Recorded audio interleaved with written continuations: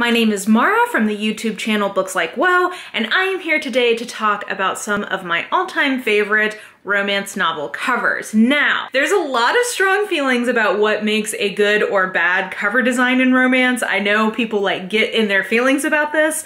So I'm gonna talk about what I personally enjoy, but I just want to acknowledge, I know particularly my enjoyment of the more sort of cartoon or drawing based designs is somewhat controversial, but we're going to talk about both ends of the spectrum. Some of the more kind of traditional covers that are kind of a clench where a guy and a gal are in a heated embrace together on the cover. They're often in a big beautiful dress. The girl, that is, not usually the guy. You know, that's kind of the more traditional end. We also have object-based covers, which I think can be really nice. And actually, I don't think I have any in physical form, so I'll just flash up a few of the sort of object-based covers that I like here. These are ones that instead of going for the characters, they pick some sort of, inanimate object and photograph it sexily, however one can do that, to communicate usually more of kind of an erotic type book. So I do enjoy that as cover design, but I don't have any of those in physical form to show you. So there's kind of those three schools of romance novel cover design. So let's start with some of the ones that are kind of more clenchy or have people on the covers, and then we'll move into some of the more drawing-based ones. I should mention, like I said, I do enjoy sort of a big, beautiful ball gown kind of cover, so I'll put some of those here. A lot of these I have on my Kindle rather than in physical form, but I do really like this school of romance novel cover design because it's sort of just beautiful dress porn, and you get to look at these big silken whatever. I think that it communicates sort of the tone of these often historical novels really effectively, and I'm always going to be down for just sort of a big beautiful dress on the cover. I also enjoy some retro covers. So the example I have here is this first romance novel I ever read, which was The Marriage Deal by Sarah Craven. But these old Harlequin Presents are category covers. I actually really enjoy now for their sort of retroness. You can see it has its original price tag. It was Hill's Everyday Low Price, $1.80 back in the day. But I mean, it has this really kind of fun over-the-top font. We've got the awesome 80s hairdos on this. But yeah, anytime I see some of these sort of old school covers, I do enjoy them. I just think that at this point they're retro and fun. But in terms of some of the person-based cover designs that I think effectively communicate their tone, and I should mention at this point, part of what, a cover has two jobs in my view. One, it needs to entice you to pick it up. That's the whole reason why they put time and effort into the cover design, is basically as marketing and to kind of entice you into the story. But also, I think a good cover correctly communicates the tone of the book. So I think if there's a little bit of a bait and switch in terms of some of what's being implied by the cover isn't actually what the book is like, I think that that basically is bad marketing, because yeah, you might get someone to buy it, but they're probably not gonna like it because it's not the book that they thought they were getting. So these are ones that I both like the cover design, and I think they effectively communicate the tones of the book. So one is, I love Alyssa Cole's Reluctant Royals, and this is the Runaway Royals spinoff series. I think that this is a great example of contemporary romance novels with people on the cover where you have kind of a clinch. It's not over the top, which is something I don't often enjoy, but the dresses in these contemporaries, look how beautiful this is. I just feel like this, I just think this is such a striking and beautiful cover of its kind. And, these are set with African royalty, so I think that, kind of the vibe is correctly communicated here. And just overall, I love what they did on the cover designs for pretty much all of these in this series. And then another series that I really enjoy the cover design on, especially the recent ones, is the Highlander series from Lindsay Sands. It always cracks me up how gigantic this man is compared to my head, because I got the hardcover version because I really, really liked this particular one, Highland Treasure. It came out recently. But what I like about these is that these are Scottish historicals that are very fun. They have a light comedic tone to them, and having these sort of over the top, very gratuitously drawn glisten on the peck, I just think that the artist gets the vibe of these books really well. Like, I just feel like this communicates tone of these particular books well. And they just, especially the last few of these, just the care, they're always wet, they're glistening and brooding. And I'm just like, whoever is drawing these covers, they get it. Like, they get what these books are about. So I think that these are a really nice version of what they are. And I do think that this effectively communicates kind of the vibe of these books. And then moving into some of the drawing-based ones, I want to say one of the things, well, maybe first let's start with just two that I think are just really cool and beautiful, even beyond one of the things that I really like about drawing-based covers. So first of all, You Had Me at Hola by Alexis Daria from last year. This is about, so it's about two telenovela stars fake dating and falling in love.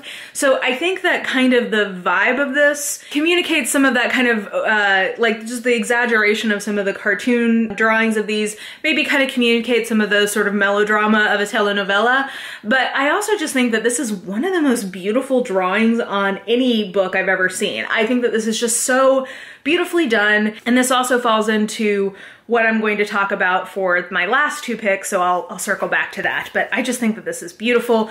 It does communicate the tone effectively because it's a lighter, more fun book, but also some of the kind of melodrama of the telenovela they're on. And then I just love these Romance Book Club covers. I just think that they're super cute, and I also love seeing people on Instagram recreating these covers. Like, I've seen several Instagrams of like a ginger bearded dude with a cat, and then this book instead of this one recreating the cover. And I'm a sucker for a kitty cat. Any kind of animal on the cover makes me happy. And I just think that this is a super, super cute cover. I really love the treatment that all of these have gotten. And then the other thing I like about drawing covers, as I was starting to talk about with this, is that often, especially if the main characters are in some kind of marginalized community in terms of their race or their body type or their ableness, often there are not a lot of like stock cover imagery for that. So really a lot of this drawing based trend comes out of indie romances that often have a lot of that kind of representation in them.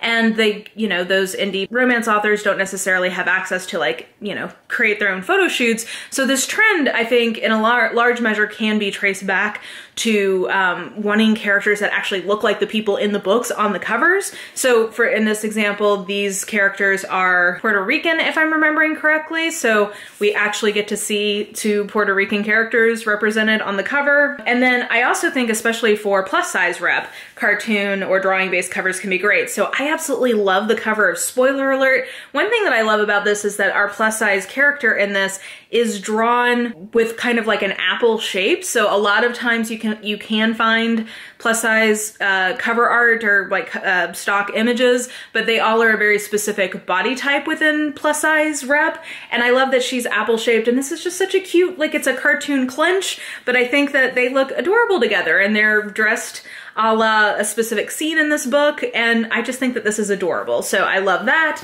And then Take a Hint, Danny Brown. I love this cover. I love the bright yellow with the blue. I think just the color story is really nice. And yeah, you have a curvy heroine who is black with a kind of a mountain of a man, ex-rugby player who is of Middle Eastern descent. So again, we have the correct rep, and then again, I just love the overall color story on this. So that's my defense. I know not everybody likes the drawn covers, but I do personally enjoy them, and those are ones that I think highlight some of the best in that area.